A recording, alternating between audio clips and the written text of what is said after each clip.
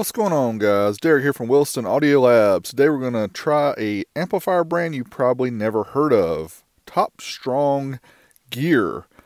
That's right, TopStrongGear. I never heard of it before either.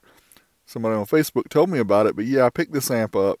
$89.99, 1500 watts is what it says. I'm like, yeah, right. There is no way in this world a $90 amp is going to do 1500 watts. Now, just want to let you guys know the price has since gone up by $20, and who knows what it'll be when you see this. Who knows if it'll even be available. I don't have any control over that. I apologize. Let's take the amp out of the box, see what it's all about. You can see here, very small footprint.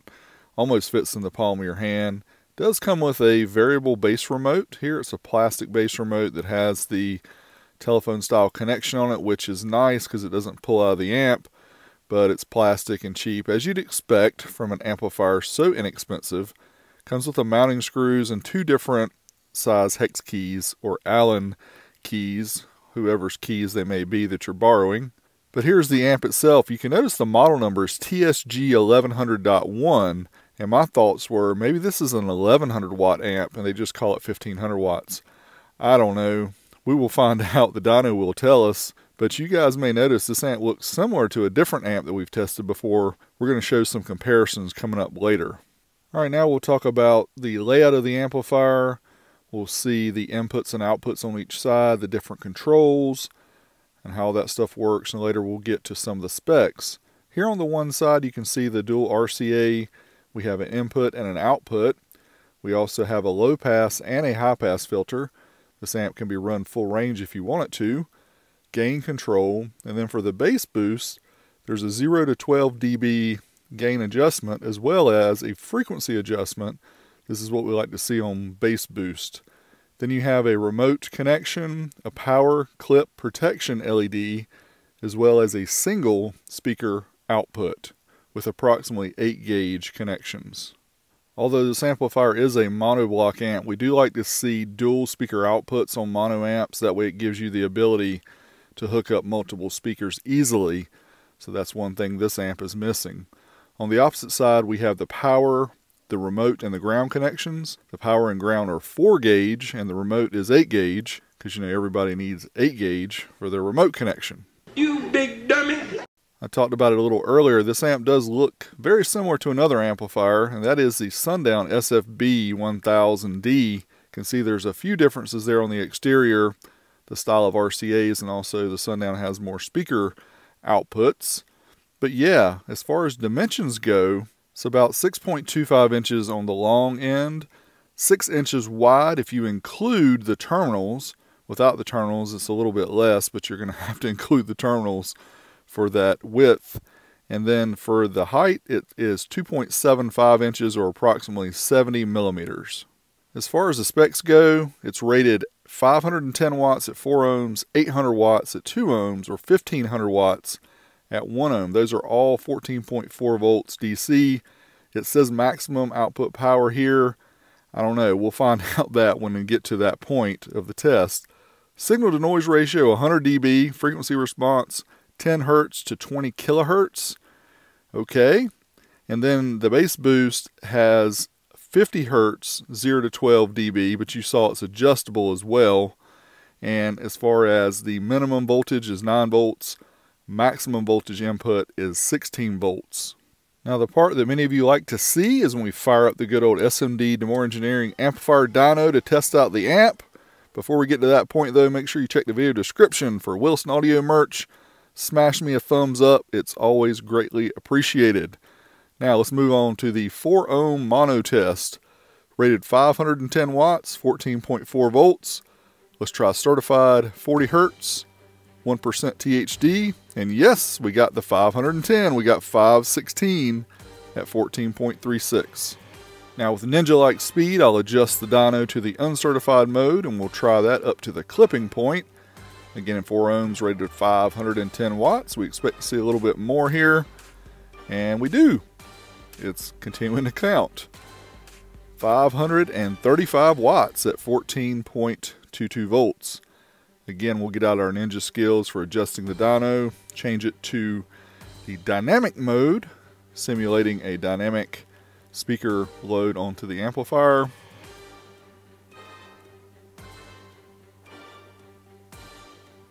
Looks like 525 is where we're going to be at 14.16. Overall, it beat all its ratings. Very good. We always like to see an amp do its rated power. And as far as efficiency goes, 85% efficient at 4 ohms. That's a very good number here. We're impressed so far. Next up, we'll try 2 ohms monos rated 800 watts, 14.4 volts. Again, 40 hertz test. First test here, certified 1% THD. 913. Oh yes. Got that rated power plus some. That's what I'm talking about. Next up, uncertified up to clipping. Let's see it clip, not see it blow. Look at this. We're getting close to 1,000 watts. 996, 14.34. Dude, this is crazy for an amplifier that costs, well, in my case, $90. And dynamically, here we go, getting close to 1,000 watts again, right at 14.44. 990, 14.44. Efficiency, again, very good, 83% at 2 ohms. I'm digging this, yo. All right, the 1 ohm test. Amplifier is rated 1,500 watts at 1 ohm. Here's the 40 hertz test certified, and nah, I didn't quite make it. 1,358, right at 14.4 volts. Let's rewire the dyno. Try it up here uncertified. See if we can get that 1,500 watts. And yes, we do, my friends. Easily. 1,573, 14.22. I would consider this passing because it did it up to clipping. Dynamically, let's send a dynamic tone into the amp at 40 hertz. The dynamic power is good. Over 1,600 watts here at about 14.5 volts. Finally, 1631 at 14.48. How about that efficiency though? Let's check it out. Now the numbers jump kind of quick there for the current pull, so we averaged them and still got 77%. That's really, really good at 1 ohm. Did I just say really, really? Whatever. Next up, let's do the results. I would say it's impressive for the money here. You can see every test, every result, it did rated power plus more, except for the 1 ohm certified test, 1,358 watts, right at 14.4. Now you guys may notice there are some additional numbers over there on the right you can't see yet. You got to stick around to the end to see those. Now let's hook it up to the subs and see if it bumped though.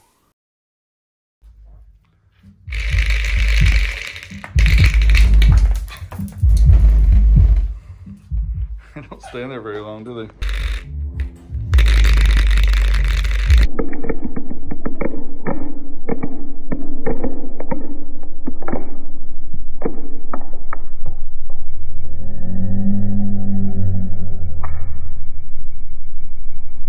All right, how about we fill a little bass in DJ Magic Mike using the TopStrongGear.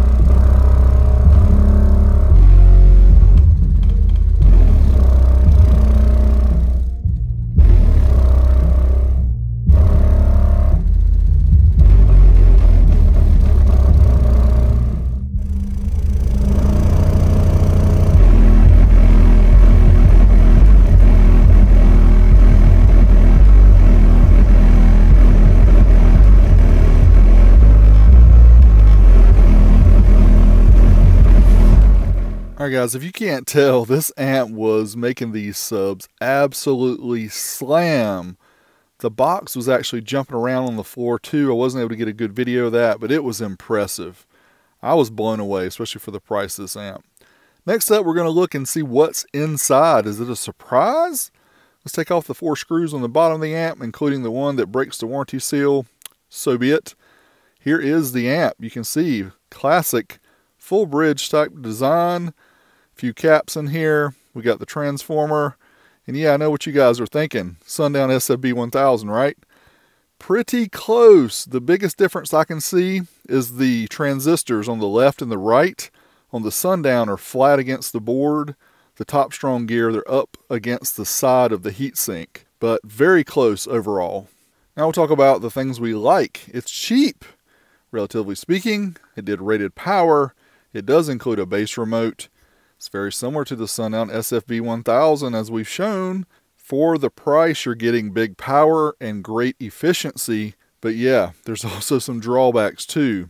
You may notice this amp uses the cheap style RCAs versus the Tiffany style that the Sundown has. It also has a single output for a speaker, whereas the Sundown has dual outputs. The brand stigma, who knows what TopStrongGear is. The support may be non-existent, and the price fluctuation and the availability, you guys are going to get mad because who knows what the price will be and who knows if they'll be available. But all I know is this was a deal when I got it. Blown out of the water. TopStrongGear TSG-1100.1D. Wow. Crazy amplifier for the price. Outstanding. I'm glad I got this one when I did. Thanks as always for watching my videos. I appreciate your support. Patreon.com/oldschoolstereo. Special thanks goes out to my premium supporters. Stuart, Travis, Jesus, Tomcat. This is Big D. Until next time, I'm out of here.